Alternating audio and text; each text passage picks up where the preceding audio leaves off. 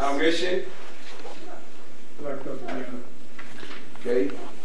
Our vision. Super good and getting better, sir. Okay.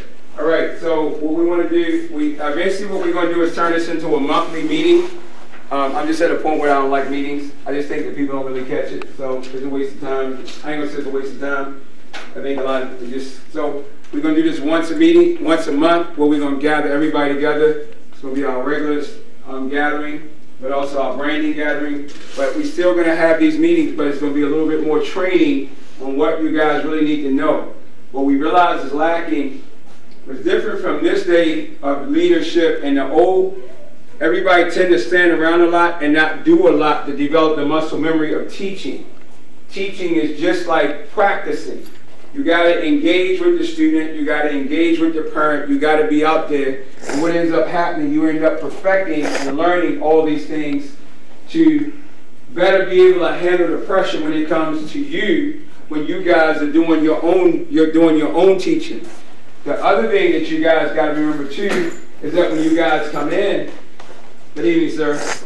No, you're good, you're good. When you guys come in, you got to be on time with the student, meditating with the student, and starting the student. Because you can't expect the student to follow what you say do and not do what you do. The only person that should be walking around doing other stuff like that is me or Mr. Marco or Ms. Kimber, one of us that are really teaching. Remember, all you're trying to do is lead and guide. You're not really teaching, because we come in and do that little fine little detail stuff that you don't really have to worry about. What you got to do is just get them to remember the stuff, and then I can come in and shake them up and have a good time with them. But I think we're trying so hard, and then when you trying to be detailed makes it boring, and then you lose students. You can't be detailed. I'll be detailed. And a lot of times we don't get detailed until they've been in here for a long time, when they're around black belt, and we can really start learning martial arts. So for now, you can do a lot more with just simply sticking to the basic structure, helping them remember the big picture, okay? All right? And then you should have a time where, now, if the student knows, because you got to condition them to do what we want them to do. So if you know you can do attendance, we should probably do attendance as a team in between, probably like after 3 minutes of the class and start.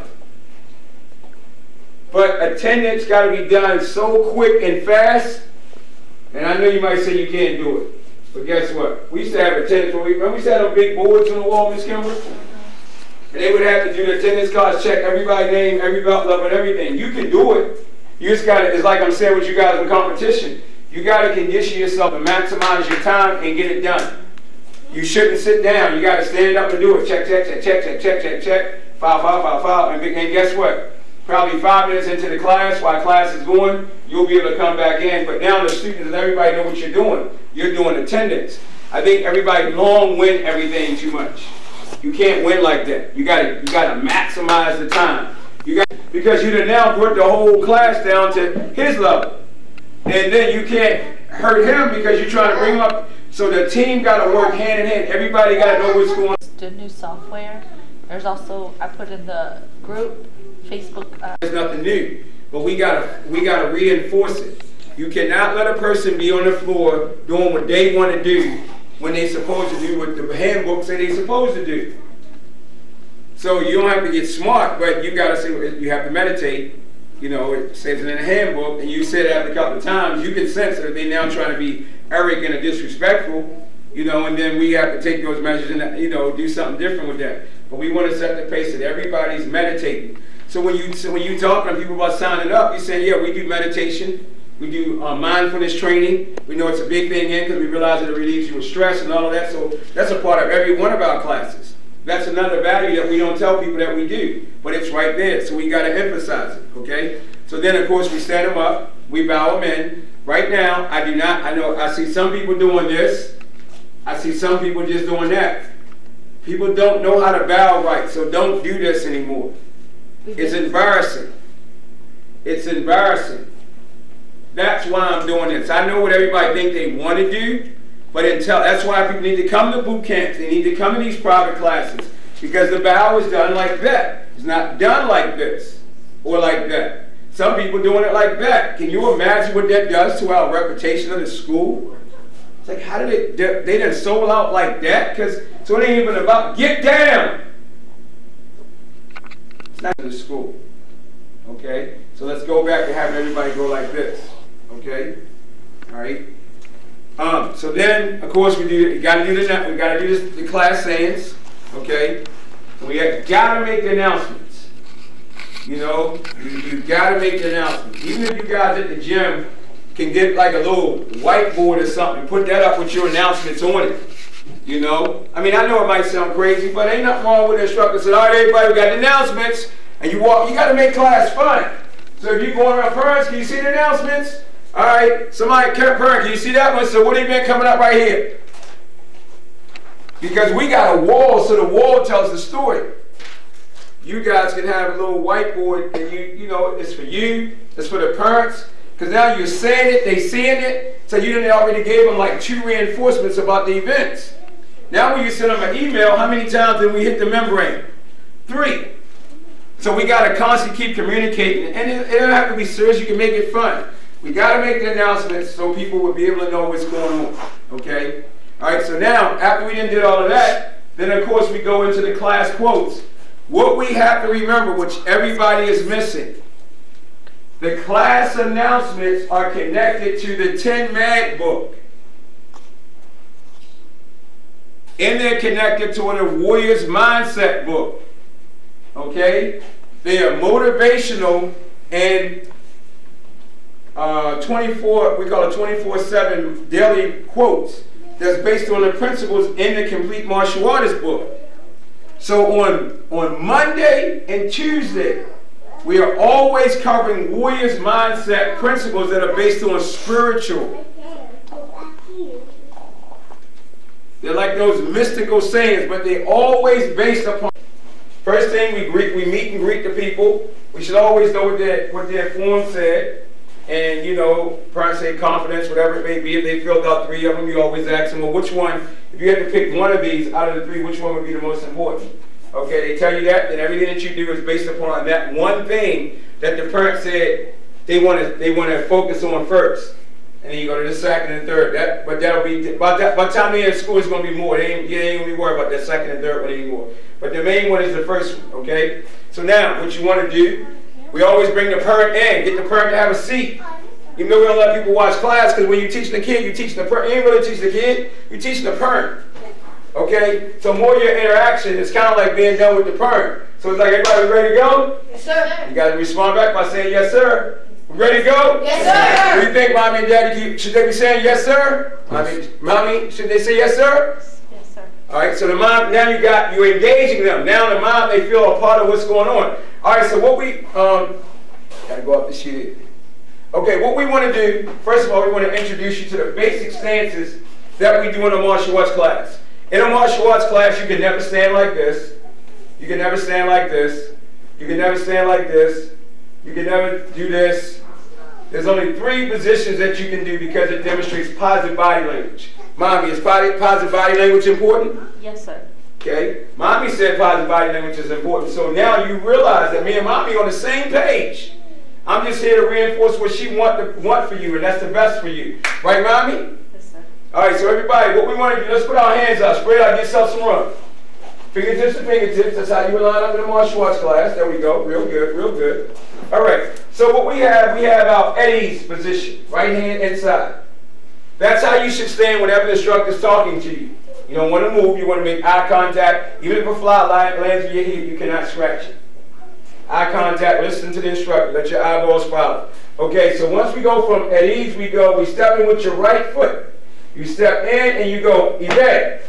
And then step back out, say at ease. At ease. Step back in, say evade. Step back out, say at ease. At ease. Step back in, say evade.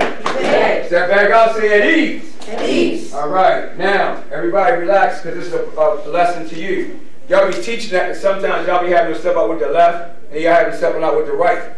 The reason why Master Brown said you cannot have them step out with the right and step into the left. About 15 minutes in the class, look where the student gonna be. they're going to be bumping into each other. So if you wonder why the kids are getting crowded in and they losing their position, because they stepping back in with the wrong foot. Step out with the right, step in with the right. And you gotta teach the hand motions like I'm showing you, because look what it is. It's a kata.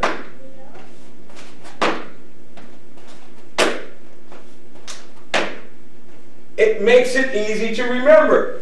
If you throw it off any kind of way by teaching a different way, it destroys the muscle memory. Now the kid don't get it, and it makes it harder for them to remember it. So we're back here. At ease. You better. Cross right over left. Like an X, right over left. Some people got them going left over right. Right over left. Now roll your fingers in. Smack, like you smack in the eyes. Pop. Make a fist. And pull back. You got to make sure the fists are right here to your side. Because guess what? If you stay there long enough, it's going to strengthen your shoulders. Okay? So let's go back. At ease. At ease. Say you better. You sung. You sung. All right. And at ease. At ease. Say you better. You better. Ni sung. Ni sung. At ease. At ease. All right. So we didn't show mommy. Mommy got any questions, mommy? No. Can I? Yes. That's not how you teach it to a kung fu kid. Because if you tell them smack the eyes, they're gonna go home and try to keep smacking stuff. So you have to say open knowledge, open, what is it? And when you say ni song, hands out, flip them over, make a tight fist, pull back. Eventually they start doing it, but you can't teach them that at first. You'll be there all day. It'll be all kinds of wrong. So when you're teaching it, ibe, ni song, and they say hands out, flip them up, make a tight fist, pull back, say ma'am or sir. That's how you break it down for Kung Fu. That's why I need to come to Kung Fu, because we do have one for Kung Fu, because that's what we used to do. We got one for this, we got one for Kung Fu too. But the problem is that nobody's doing it. I see everybody doing the different hands all over the place. Like Master Brown said, it got to be consistent. So what's happening is that we create a lot of garbage with our students, so the students are all confused. So there's no consistency. What we're trying to do is establish consistency. Because I know when I tell y'all to put people in class, everybody probably goes, I don't know what to teach. We always know what to teach. So I need to get you back to knowing what to teach in that class. And it's not a lot. And so it's easy. And then in that 15 minutes or so when it's time for them to go, they walk away feeling like they learned something. And when they come back, you're testing them on that, even though everybody else is doing a lot of other stuff. Okay? We know the system worked. We created it. Master Brown did it. I did it. So I want to get back to making it work so it can result into having more students sign up for the school. I want to ask a question that they're probably not thinking about asking, but this is an important question while we're in your position. How do you handle if you have 20 people in class already and the class agenda says do Zuchi Chuan, but then you have a new person coming in? So you take the more senior student and tell them to go over there and work with the intro. And you lead them. We already do it right now. That's why I tell you, if we have a class, I say, Cameron, come up, stand up in front, Cameron. Cameron leading everybody, so I'm free to be able to do whatever. That's why you keep teaching in class with your senior person. So even if I have to walk off, he already know what to do. Because he's doing it, and I can walk it out. Oh, Cameron, go to the next thing. So Cameron would go with the current students and not the intro. He can go with the intro, or he can go with the current students.